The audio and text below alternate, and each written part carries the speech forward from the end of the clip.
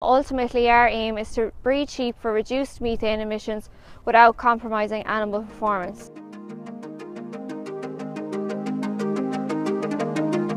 Hello, my name is Edel O'Connor. I'm a first-year PhD student based in Teagasc Athenry, and I'm working on the GREENBREED project, which is a Department of Agriculture funded project where we're looking at measuring methane emissions from sheep.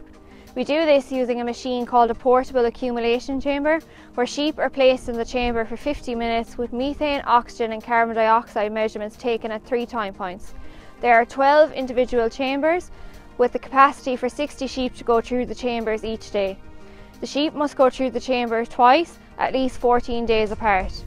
The chambers are mounted on a trailer which will allow us to take methane measurements on commercial farms across the country. We want to generate as much data as possible to look at the influence of genetics on methane output. While the pack does not give us absolute values, it allows us to identify high and low methane emitting sheep within the flock, and ultimately our aim is to breed sheep for reduced methane emissions without compromising animal performance. I'm currently following a group of 60 female animals that were selected as lambs back in 2019 from the Teagasc flock.